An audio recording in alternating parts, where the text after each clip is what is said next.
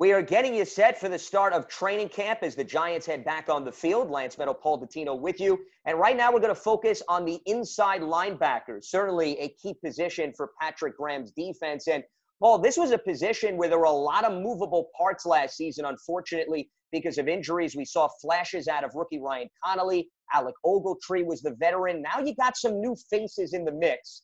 And it's David Mayo as well as Blake Martinez that I think are both in the driver's seats in terms of setting the tone for this position group.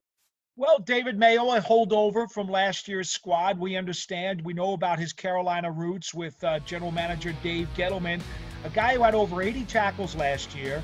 Now, he did miss a few too many. Quite frankly, I think he'd like to clean that up as he is relied upon to play more snaps. But I think he showed that he's a smart, heady player, gives good effort, and he's the kind of guy who may not make any splash plays, but for the most part, he's going to be in the right spot. So I think he's certainly a very intriguing guy moving forward. Now, Blake Martinez is the other aspect of this equation, and he's somebody that wasn't with the Giants. Martinez comes over from Green Bay. He has been Mr. Consistent and also durable. He's played in all 16 games each of the last 3 seasons, Paul, at least 100 tackles in each 3 of those campaigns. And here's where familiarity comes into play, Paul. He was with Patrick Graham, who is his positional group coach in the course of the 2018 season. Yes, and I think that that's going to be a big key and one of the reasons, obviously, why he came to the Giants. I want to give you some numbers, Lance, because, as you said, 3 years in the league with the Packers has combined for 443 tackles. Those 443 tackles leads all inside linebackers in the NFL over that 3-year time span. And I know some of his critics in Green Bay said, well, maybe he didn't make enough of plays at the line of scrimmage. Well, of course, he's already explained to us that had a lot to do with the scheme that the Packers played. So without watching them on a consistent play-by-play basis, it's hard for me to kind of decipher that. But here's what I can say. Over the 3 years that Martinez has played, he is 5th among inside linebackers with 25 total tackles for a loss. Now, that's only 6 behind Luke Kuechly and only 1 behind Bobby Wagner. So a very prepared player, very intelligent player, and obviously the Giants are looking for those types of players to play in Patrick Graham's defense. Ryan Connolly, speaking of youth, is the next player that I want to focus on. And very encouraging results, Paul. Unfortunately, his season was cut short as a rookie after 4 games because of the torn ACL. So he's coming up to be about a year removed from the injury. Remains to be seen in terms of where he's going to be once he gets on the field. But this is somebody that was an opportunistic player, Paul, last season, and I think has still a lot of upside despite the small sample size from 2019. You have to be excited by the highlights that he put on tape before he was hurt, Lance.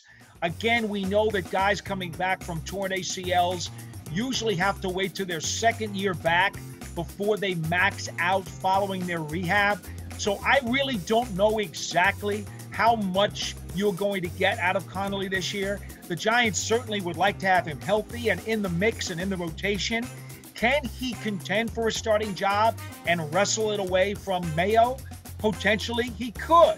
I think a lot is going to depend on exactly his rehab status. If it turns out that he can only contribute as a part-time player, well, I think the Giants would be willing to wait and then next year see if he can compete as a starter again. He certainly showed that he's got enough skills that you'd want him around. Skills specifically in coverage. He had 2 interceptions last season, so that also spells a lot about his upside.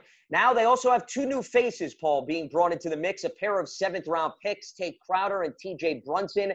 And these are going to be 2 developmental players that are going to hopefully provide some insurance and some other options for Patrick Graham to toy with throughout the course of this season.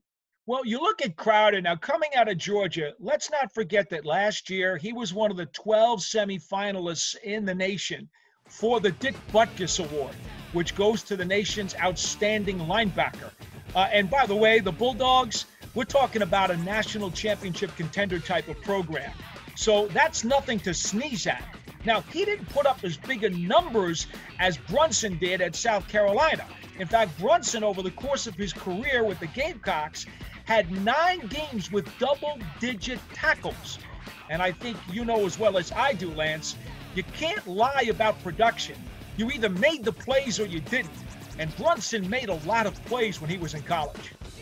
And Crowder, who you brought up earlier, interesting path to the NFL. Actually started off as a running back, but considering all the running backs Georgia produces, no surprise he made the right decision to switch over to linebacker. So youth and veteran presence, a nice mix at the inside linebacker position. Paul, looking forward to training camp. Thanks so much for joining me. Let the competitions begin. Absolutely. That is a breakdown of the inside linebacker position as we get you set for the start of 2020 training camp.